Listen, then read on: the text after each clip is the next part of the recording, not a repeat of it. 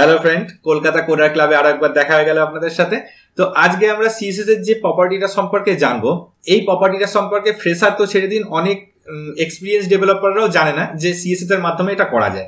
তো তারা এই প্রবলেমগুলোর সলিউশন করার জন্য জাভাস্ক্রিপ্ট অ্যাড করে দেয়। তো আজকে আমরা যে প্রপার্টিটা সম্পর্কে জানবো সেই প্রপার্টিটার নাম হবে পয়েন্টার ইভেন্টস। ঠিক আছে, পয়েন্টার ইভেন্টস দিয়ে কি হয় এবং এটা কি, এটা জানতে আপনাকে পুরো ভিডিওটা দেখতে হবে। আমি এটা সম্পর্কে ডিটেলসে আজকে আলোচনা করে দেবো। তাহলে চলুন কথা না বাড়িয়ে আমরা মেন কোর্সে গিয়ে বুঝে নিই এটা কি আছে। তো আজকে আমরা HTML এ একটা আপনাদের জন্য মার্কআপ আগে থেকে তৈরি করে রেখেছি, যেটা আপনারা দেখতে পাচ্ছেন স্ক্রিনে। তো সেটা কি আছে আপনারা একটু দেখে নিন। এখানে একটা ফটো দেয়া আছে যার চারদিক থেকে একটা বর্ডার দেয়া আছে। এটাকে যদি আমরা এডিটরে দেখতে যাই তাহলে আমরা দেখবো এরকম যে এইখানে বডিতে একখানাই ডিপ নেওয়া আছে, যে ডিপটাতে ফ্রেম নামের একটা ক্লাস দেয়া আছে। এই ফ্রেম নামের ক্লাসে আমরা কি দিয়ে রেখেছি উইথ 600 পিক্সেল, হাইট দিয়ে রেখেছি 400 পিক্সেল, বর্ডার আছে 20 পিক্সেল, সলিড আর এই কালারটা গ্রে কালারটা। ঠিক আছে, ব্যাকগ্রাউন্ডে আমরা একটা ইমেজ দিয়ে রেখেছি, যে ইমেজটা আপনারা দেখতে পাচ্ছেন সমুদ্রের ফটোটা। এই ইমেজটাকে আমরা ব্যাকগ্রাউন্ডে ইউজ করে রেখেছি। ঠিক আছে, সেটা রিপিট হবে না, ল্যাপটপেতে রয়েছে এবং 100% উইথ এবং 100% হাইট আমরা বলে দিয়েছি। ঠিক আছে, এটাতে একটা মার্জিন দেয়া আছে, মার্জিন ওপর নিচ থেকে 50 এবং দু সাইড থেকে 100 পিক্সেলের। বোঝা গেছে? যেটার আমরা আউটপুট দেখতে পাচ্ছি এরকম। এইটা হচ্ছে বর্ডার, এখানে ব্যাকগ্রাউন্ডে এই পিকচারটা ইউজ করা আছে। তো এই জিনিসটায় আমরা আজকে পয়েন্টার ইভেন্ট ইউজ করা শিখবো। তো তার জন্য আমরা কি করব, এর উপরে একটা আমরা হভার এফেক্ট আনবো। তো হভার এফেক্টে আমরা কি করব একটু চলুন দেখে নেওয়া যাক। এখানে আমাদেরকে একটু মার্কআপ করতে হবে, তো এটা দেখে নিই আমরা কিভাবে করছি। আমরা মনে করুন এই ডিবের মধ্যে একটা ইমেজকে রাখলাম, আইএমজি ট্যাগ নিলাম। এখানে আমি কোন ইমেজটাকে রাখবো, আমাদের ইমেজ ফোল্ডারে আমি গুগল থেকে একটা পর্দার একটা পিকচারকে ডাউনলোড করে এনেছি, যেটা দেখতে পাচ্ছেন এটাকে আমি টেনে নেবো আমাদের এই ইমেজের মধ্যে। এবং এটা দিয়ে কি করবো, আমরা ওই যে ফটোটা আছে, যে পিকচারটা আছে, ওটাকে আমরা এই কভারটা দিয়ে কভার করে দেবো। ঠিক আছে, আর হভারেতে আমরা কি করবো, এই কভারটাকে সরিয়ে পিকচারটা দেখা যাবে এরকম একটা আমরা তৈরি করব। তো ঠিক আছে, আমরা সবার আগে ইমেজটাকে নিয়ে আসছি IMAGES ইমেজেস ফোল্ডারের মধ্যে। এটার নাম ছিল কভার জেপিজি, cover.jpg। ওকে, তাহলে আমরা একবার এটাকে সেভ করে রিফ্রেশ করে দেখে নিই যে এটা দেখতে কেমন হলো। আমরা যদি এটাকে রিফ্রেশ করি তাহলে দেখবো এই কভার নামের যে পিকচারটা এটা এরকম চলে এসছে। তো এটা আমাকে পুরোটাকে কভার করতে হবে, তাহলে উইথ হাইট আমরা সবকটাই 100% করে দেবো যাতে এটা পুরোটা কভার হয়ে যায়। তো সেটা করতে হলে আমাদের সবার আগে এখানে একটা ক্লাস অ্যাড করতে হবে। আমি ক্লাস দিয়ে দিচ্ছি, ধরে নিচ্ছি কভার নাম দিলাম COVER। তো এটাকে নিয়ে এবার আমরা এতে কিছু স্টাইলিং করে দেবো, WIDTH, উইথ হচ্ছে 100%, হাইট করে দেবো 100%। ঠিক আছে, আচ্ছা এইবারে আমরা এই যে কভারটা আছে এই কভারটাকে আমরা রিলেটিভ করে দিচ্ছি, পজিশন রিলেটিভ। কারণ পজিশন রিলেটিভ অথবা অ্যাবসলিউট এর মধ্যে কোনো একটা যদি না থাকে তাহলে মুভ করার যে অ্যানিমেশনটা এটা কখনো পসিবল হবে না। ঠিক আছে, রিলেটিভ অথবা অ্যাবসলিউট কোনো একটা হতে হবে। ঠিক আছে, এই মুহূর্তে আমরা দেখি এটা কিরকম লাগছে দেখতে। এটা আমাদের পুরোটা কভার করে গেছে। এবার আমরা হভারের এফেক্টটা দেবো এতে। আমরা কিসে হভার দেবো, ফ্রেমে। ফ্রেমে যখন কেউ হভার করবে তখন কভারটা সরে যাবে। ক্লিয়ার? তার উপর HOVER হভার করলে কোনটা সরে যাবে, কভারটা সরে যাবে। তাহলে ডট কভার, এটার লেফট পজিশন কত হবে, বর্তমানে এর লেফট পজিশন রয়েছে 0। এর লেফট পজিশন এখন রয়েছে 0। যখন হভার হবে তখন লেফট পজিশন করে দেবো LEFT, যত এর হুইথ আছে তত করে দেবো 600। ঠিক আছে, আর তার সঙ্গে বর্ডার রয়েছে 20 পিক্সেল, তাহলে 620 পিক্সেল করে দিচ্ছি, 620 পিক্সেল। ঠিক আছে, সেভ করলাম, রিফ্রেশ করলাম, দেখি কিরকম লাগছে। চট করে চলে যাচ্ছে।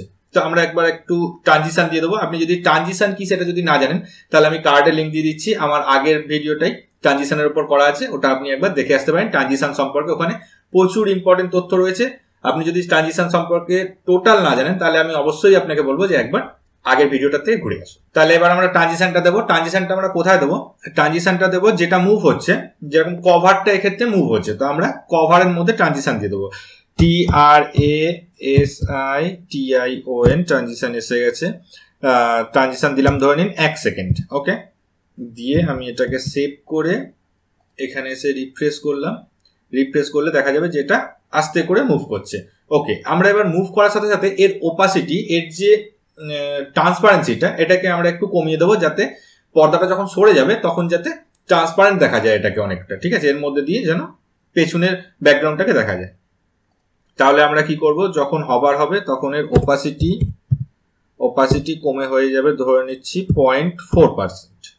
ঠিক আছে, তাহলে এবার আমরা এটাকে যদি রিফ্রেশ করি, দেখবো যখন এটা সরে যাচ্ছে তখন এটা হালকা করে ওপাসিটি চলে আসছে। ঠিক আছে, এবার আমরা এটাকে করলাম কেন? আমরা এটাকে করলাম আপনাদেরকে একটা জিনিস সম্পর্কে বোঝাবার জন্য, যাতে আপনি পয়েন্টার ইভেন্টসের কাজটা কি সেটা যাতে ভালো করে বুঝতে পারেন। ঠিক আছে, তো এবার আমি আপনাদেরকে আসল জায়গাটা দেখাচ্ছি। এই জায়গাতে একটু স্পেশাল অ্যাটেনশন দিয়ে দেখবেন। ওকে, ঠিক আছে। তো দেখুন, আমরা যখন এই ফ্রেমের উপর হভার করছি তখন আমাদের পর্দাটা সরে যাচ্ছে এবং আমরা আসল ইমেজটাকে দেখতে পাচ্ছি। এবার আমি যদি ফ্রেম থেকে মাউসটাকে নিচের দিকে বের করে নিই, তাহলে আবার পর্দাটা চলে আসছে, যেরকম আমাদের এক্সপেকটেশন সেরকম কাজ হচ্ছে। খুব ভালো কথা। আমরা যদি এই মাউস পয়েন্টারটাকে যদি লেফটের দিকে যদি সরিয়ে নিই, তাহলে সেক্ষেত্রেও কিন্তু একই রকম কাজ হচ্ছে, যেরকম এক্সপেক্টেড সেরকমই কাজ হচ্ছে। ওপরের দিকে সরালেও আমাদের কোনো প্রবলেম হচ্ছে না। কিন্তু যদি আমরা এই মাউস পয়েন্টারটাকে রাইটের দিকে ফ্রেমের বাইরে নিয়ে আসি, তাহলে দেখব যে আমার পর্দাটা আর কিন্তু ঢুকে যাচ্ছে না। কেন ঢুকে যাচ্ছে না? কারণ হচ্ছে এই পর্দাটা হচ্ছে ফ্রেমেরই একটা চাইল্ড। ঠিক আছে, যেহেতু এটা ফ্রেমের একটা চাইল্ড, তাই ফ্রেমেতে হভার করা আছে মানে ওর চাইল্ডের ওপরেও হভারটা কাজ করে যাবে। ঠিক আছে, এগুলোকে বলে বাবলিং। ঠিক আছে, একটা ডিভের ওপর আপনি যদি কোনো ইভেন্ট দিয়ে দেন, তাহলে তার যত চাইল্ড আছে তাদের সবার উপরে সেই ইভেন্টটা কাজ করে যায়। তো এই ক্ষেত্রে আমাদের বাবলিংটাকে কোনোভাবে অফ করতে হবে। তাহলে এই বাবলিংটাকে অফ করার জন্য অনেকেই আছে যারা জাভাস্ক্রিপ্টে স্টপ প্রপাগেশন ইউজ করে। তো এটা জন্য আপনাকে জাভাস্ক্রিপ্টের কাছে যেতে হবে না, আপনি CSS দিয়ে এটাকে অফ করে দিতে পারেন। কি করে সেটাই আমি দেখাবো এই ভিডিওতে। ঠিক আছে, তাহলে চলুন এবার আসল জিনিসটা দেখা যাক। আমরা যদি এখানে স্ট্রাকচারটা দেখি, তাহলে এই যে ইমেজটা আছে, এই ইমেজটা হচ্ছে ফ্রেমের একটা চাইল্ড, তাই তো? তো এই ফ্রেমে যেহেতু আমরা হভার দিয়েছি, তাই সেটা এই ইমেজের উপরেও চলে গেছে। তাই যখন আমরা মাউস পয়েন্টারটাকে ডান দিকে সরাচ্ছি, তখন দেখা যাচ্ছে কি যে আমরা গেছি তো কোথায় গেছি, যে ইমেজের ওপর উঠে গেছি। ইমেজও তো ফ্রেমেরই অংশ, তাই জন্য কি হচ্ছে, ফ্রেমটা আর ওটাকে যে হভার আউটের কাজটা করাচ্ছে না। তো আমরা এখানে কি করব, ইমেজের ওপর আমরা পয়েন্টার ইভেন্টস লাগিয়ে দেবো, পয়েন্টার ইভেন্টস নান করে দেবো। তাহলে দেখা যাবে যে ইমেজটাকে আর কোনো মাউসের ইভেন্ট ও গ্রাহ্য করবে না। ঠিক আছে, তাহলে কি করে করবো সেটা? এইটা হচ্ছে কভার। কভারে আমরা লিখে দেবো POINTER ইভেন্টস নান। লিখে আমরা যদি সেভ করে দিই, সেভ করে দিয়ে এবার যদি আমরা রিফ্রেশ করি, তাহলে দেখবো যে এর ওপর নিয়ে আসলে যেরকম সরে যাচ্ছিল সরে যাবে। কিন্তু আমরা যদি এদিকেও সরাই, তাহলে কিন্তু আর সেই আগের মতো প্রবলেমটা হচ্ছে না। আমাদের ফ্রেমের বাইরে বেরিয়ে গেলেই কিন্তু আবার কভার এসে ঢাকা দিয়ে দিচ্ছে। তাহলে বোঝা গেছে এটা কেন কাজ করলো। এটা কাজ করলো যে আমরা এর ওপরে, এই কভারটার ওপরে কোন রকম পয়েন্টার ইভেন্টস আমরা রাখছি না। ঠিক আছে, তাই জন্য এইটাকে গ্রাহ্য করবে না, যে ওর ওপর মাউস পয়েন্টার গেলে পরে ও কিন্তু গ্রাহ্য করবে না। ঠিক আছে, বোঝা গেছে এটা?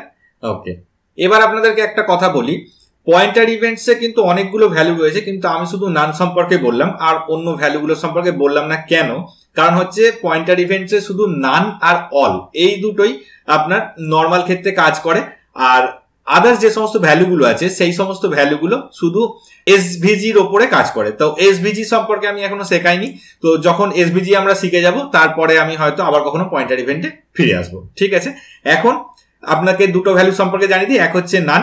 নান দিলে পরে তার উপর যে এলিমেন্টের ওপর আমরা পয়েন্টার ইভেন্টস নান দিয়ে দেবো, সেটার ওপর আর কোনো রকম মাউস অ্যাক্টিভিটিস ও গ্রাহ্য করবে না। আপনি ওখানে যদি কোনো সিলেক্ট করার মতো টেক্সট থাকে, তাহলে সেই টেক্সটটাকেও আপনি আর সিলেক্ট করতে পারবেন না। ঠিক আছে, ওটাকে সম্পূর্ণ ইগনোর করে যাবে। আর যদি আপনি অল দিয়ে দেন, তাহলে পয়েন্টার ইভেন্টস না থাকলে প্রত্যেকটা এলিমেন্ট যেরকম কাজ করে সেরকমই কাজ করবে।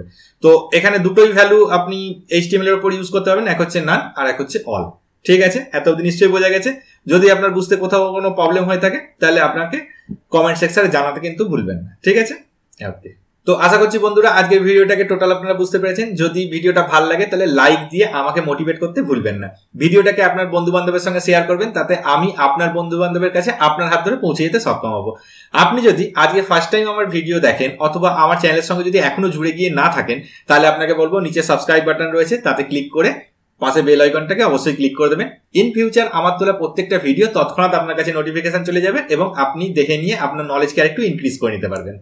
তো ঠিক আছে বন্ধুরা, পরের ভিডিওতে আপনাদের সঙ্গে দেখা হবে। আমি আরো ইন্টারেস্টিং ভিডিও নিয়ে আপনাদের সামনে খুব তাড়াতাড়ি আসতে চলেছি। ততদিন খুব ভালো থাকবেন, টাটা।